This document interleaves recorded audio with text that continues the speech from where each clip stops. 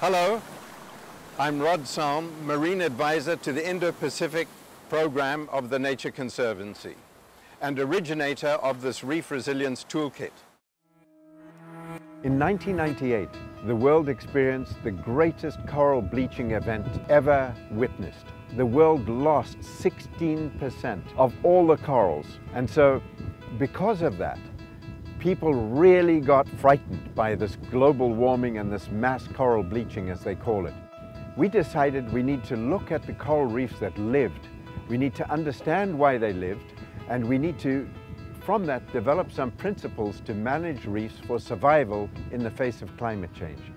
And that is how our reef resilience principles were born.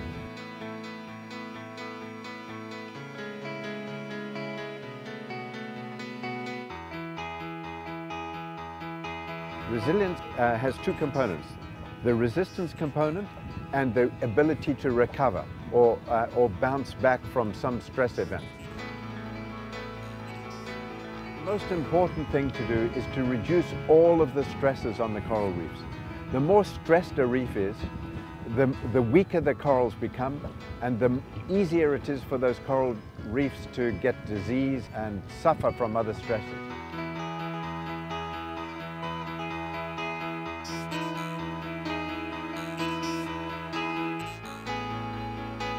Reef resilience is a concept whose time has come, and it has been embraced worldwide by managers and scientists who have really contributed to taking the early ideas and refining them.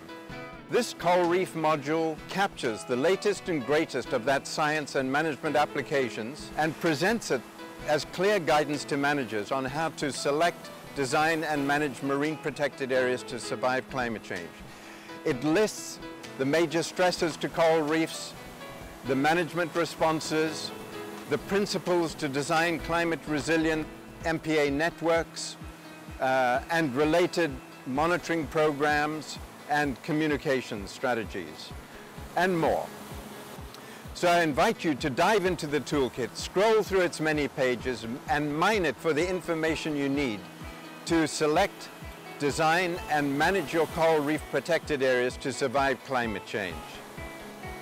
But I encourage you especially to dive as much as you can over coral reefs, to look at them closely, to see what you're looking at, keep your eyes wide open and think about what you're seeing and how it relates to what you've learned in the toolkit, how it applies to your coral reef management applications, and how it relates to resilience.